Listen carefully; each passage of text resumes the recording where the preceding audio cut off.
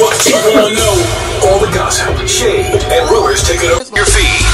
Give it to you. It's time for Jay Blaze's Trending Topics on 101.9 Kiss FM. All right, baby, it's 101.9 Kiss FM, your new home of Harvey Hip Hop and R&B. I'm Jay Blaze. I am Clark Jones. And this is Trending Topics. What we got today?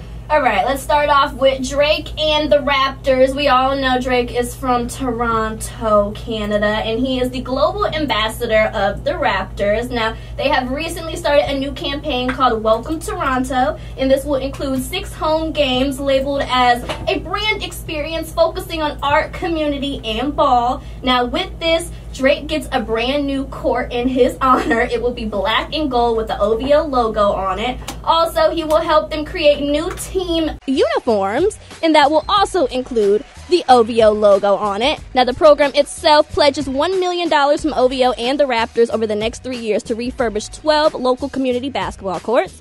And Drake also hopes that this will potentially help shape the next generation of Canadian basketball superstars, adding $2 million going to the Canadian basketball over the next 5 years. So go ahead, Drake. Doing some big things. I think that OVO court would be cool as hell. Now, the first game would be January 26th on the OVO court and with the new OVO uniforms. He ain't doing it like Big Baller Brand. Don't do that. Big Baller Brand, baby. Everybody's going to be on Big Baller Brand. Stop that.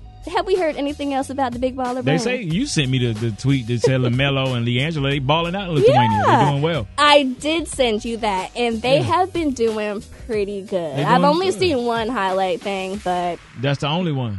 That's why. That seemed like it was good to me. Yeah, that was it. That's the only highlight we've heard of. We ain't heard nothing else about LiAngelo Or Nathaniel. and the Big Baller Brand. But salute to him. Salute him as a black man for starting his own company. Yes. All right, what else we got? Next off, Offset has been recently labeled as homophobic after lyrics of his new song with YF and Lucci, Boss Life, has raised a few eyebrows. Now, the lyric is, I cannot vibe with queers. He know what he meant. Offset quickly addressed this issue via Instagram, posting a picture of the definition of queer and giving his reasoning for using that specific word. He said, I have said before, since these issues... Lord Jesus, now you know people don't know how to type. Let me figure this out. My passion for fashion has led me to gay people around me who I have mad respect for, and they are very cool. I'm not in a place where I'm hating like that. I wrote this thinking of words that could rhyme with others like here, leer, bear.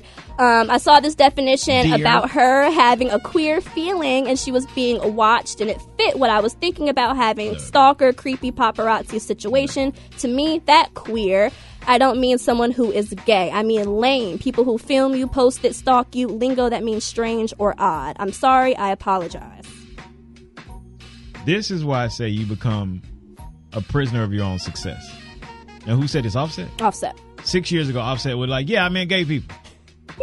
But now he's experienced a whole lot of success, and people are like, hey, look, you don't want to pee off these people because they won't like you. So now he's become a prisoner of his success, and if he says something that he truly may feel or think, whether it's taken out of context or he meant it out of context, now you got to apologize. Live your truth. If you meant queer like I meant gay, lame, weird, all of y'all, I think 6 years ago he would have said it. But he's a prisoner of his own success right now, so... But what if he really did mean just strange or odd? I don't believe it. You don't believe that? No. You think he was really talking about I think he meant strange, odd, and gay people. That's what I feel he meant. But like back to what I said, he's a prisoner of his own success. He's successful now, so you got to watch what you say. I do agree with that. So, do your thing. And why they overanalyzing some lyrics from the Amigos? That's Who what cares? people do. Stop it. There ain't nothing else to talk about. But that made sense. I was just trying to find a word to rhyme with leer. It made sense. I got a beer and a deer, and the deer was queer. In the car, I did steer. Man, nobody ain't thinking about the Migos. So they should not be focusing on the lyrical content of the Migos. Just make sure that the beat is good and the hook is good, and we're good. This is true. Next. Now, Cardi B has just signed up for her first movie role. According to TMZ, filming will begin in March, and it must be a promising role because word is that she's turned down a lot of other events in March just to focus on this movie. So as of now, that's all we know, that she signed a deal. We don't know a name, a role she'll be playing, any of that. But she has signed up for her first movie role. Round of applause What you for gotta Cardi, say? man. No, round of applause. Oh, okay. And also, Cardi just became the first woman to have 5 top 10 singles simultaneously on the hip-hop and R&B charts in a single week ever with Finesse, Bartier Cardi, Bodak Yellow, No Limit, and Motorsport. Beyonce was the previous holder of this record with 4 Don't songs. get Beyonce mad. She'll shut down y'all whole world with an album. Go ahead, Cardi. I'm super happy with her. So those are your trending topics. Read about these stories at the website 1019online.com. All right, let me run down this weather real quick because obviously this morning we all woke up in Eastern North Carolina to some what?